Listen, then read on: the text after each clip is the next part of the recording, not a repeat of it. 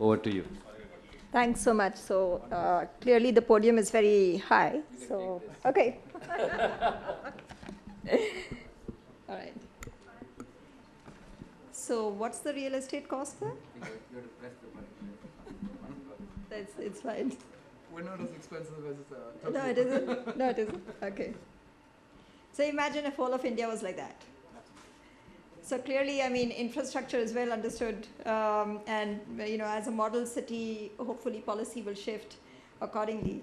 Except for there's a little bit of a glitch. You're a greenfield, and most of India has issues around ease of business because of, it's an old civilization, for God's sake. So a lot of data, a lot of stats, immense amount of learning actually has happened, through the day. And I'm just recalling sitting here, of all things, I was recalling, these several TV programs where you have these young kids who come from villages and they are winning dance programs and singing programs and stuff like that. And there's one question, the judges would ask them saying, hey, how did you become so good? You dance like a professional. And the one thing that they say is, hey, we learned it from YouTube. So what stands out is that this is a population, an aspirational population that really doesn't want to be taught. They will learn if they have the right platforms. We talk, I think Mr. Khan spoke about the aspirational districts in India. Oh my God, our populations are aspirational. Very young population, most of them under the age of 25 today, both in the metros and in the villages. And what is amazing is the metro population is living and feeding out of video content, where even TV and entertainment is shifting completely onto the digital platform, from family TV to anytime, anywhere, onto your mobile devices. The whole concept of big screens actually has gone and probably will revive back again, but your personal relationship with your mobile phone is in many ways far superior to that of good friends today, right? So that's the behavior of a metrosexual. But when you go into the villages is the sleeping tiger that is just waiting to be awoken, and it is in some bits and pieces. I mean, clearly our young population today is consuming video wherever there is infrastructure. So I love the statement that Mr. Farooqi made, is that infrastructure is going to lead demand. We don't need to, India doesn't need to be a country where demand leads the need for infrastructure. And it's very well established through the day that the need for infrastructure is there. The government has recognized it. Everyone in this room definitely values it. And there is a lot of other things that are happening. I was just putting down my thoughts. And that is, it's far more than the numbers and stats. I mean, we're talking about human experiences. Think about this. I was just listening to Jio.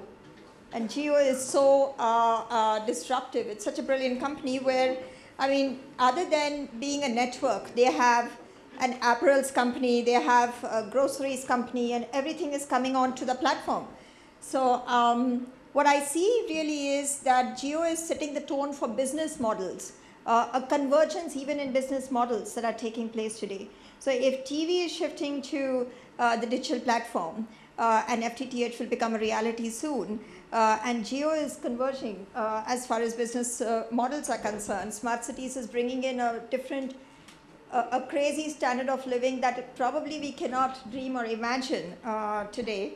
I was just saying that if you're getting water that's clean, do you get clean air also? I'm just curious because, when you live in Delhi, you don't, that's one thing we would love to have. And then there is this other aspect which I saw earlier, but something that India really requires is business models that transform the utility companies or even the PSUs for that matter.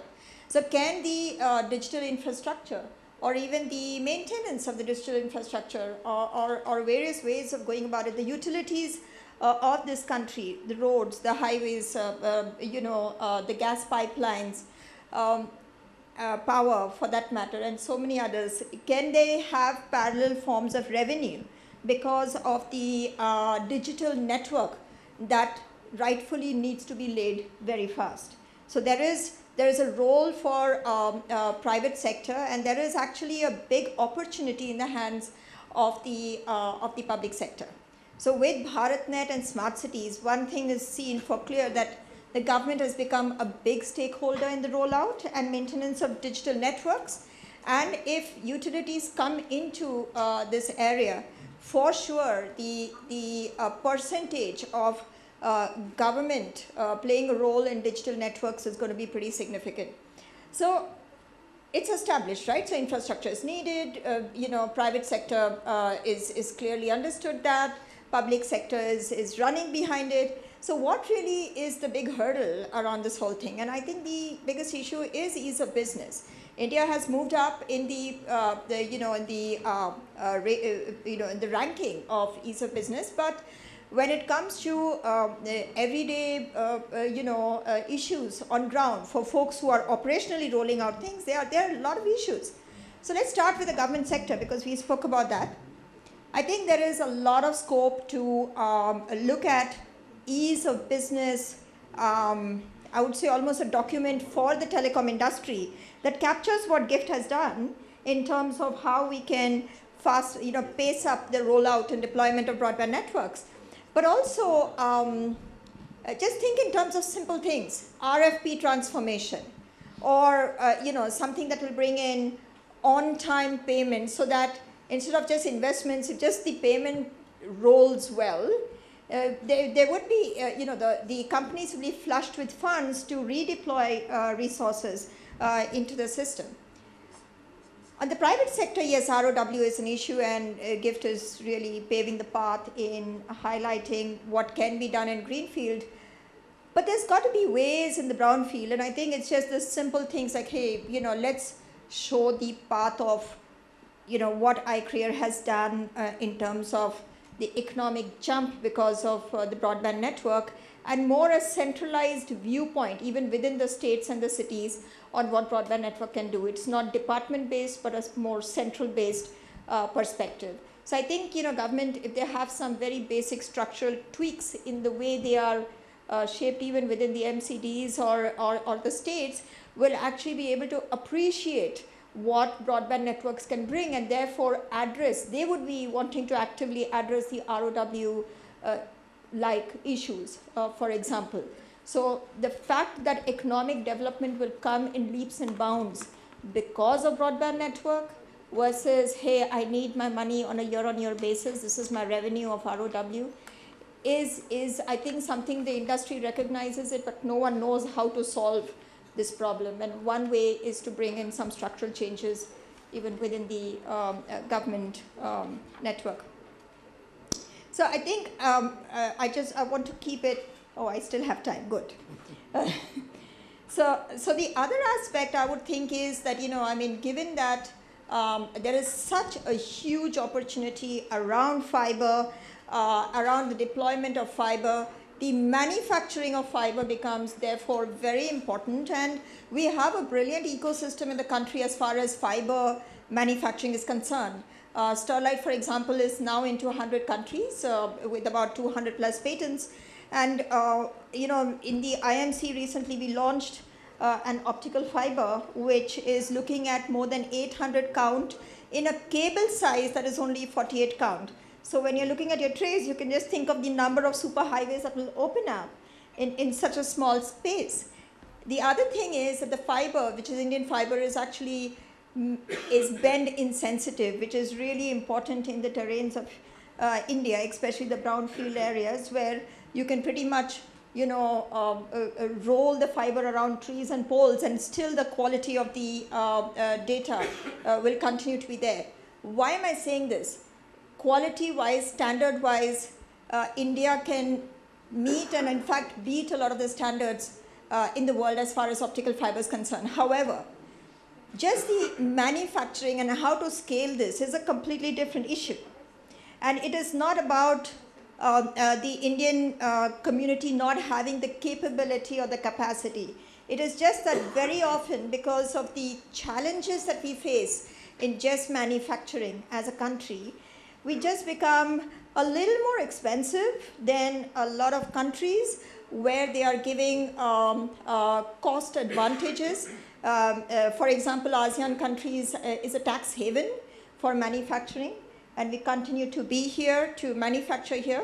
And when we're doing that, I think where what the government and the government has come a long way as far as telecom is concerned, but this is more something that the finance ministry should be looking at, is how do we make this financially more viable, not only in terms of investments, but just make it easy in terms of, hey, give a tax holiday for a short while so that we welcome MNCs to come here, expand their services here, build the skills within the country, expand domestic consumption and domestic manufacturing, and we do it in a way that we are not, we don't lose the game only because of a cost issue. Once we scale, we will manage costs, because today I think India is very confident as far as manufacturing is concerned. I can safely say that we can become the fiber capital to the world if very small tweaks in the government policies take place. And TV, I'd just like to appreciate BIF for taking up issues around ease of business in the past and bringing something like this together. I hope that all these pieces and recommendations are put together and taken to the government. We have a great opportunity, but a short window, and something that if we take the right steps today, it can be very historic, like all you and Umang were talking about. This could be one of them. Thank you.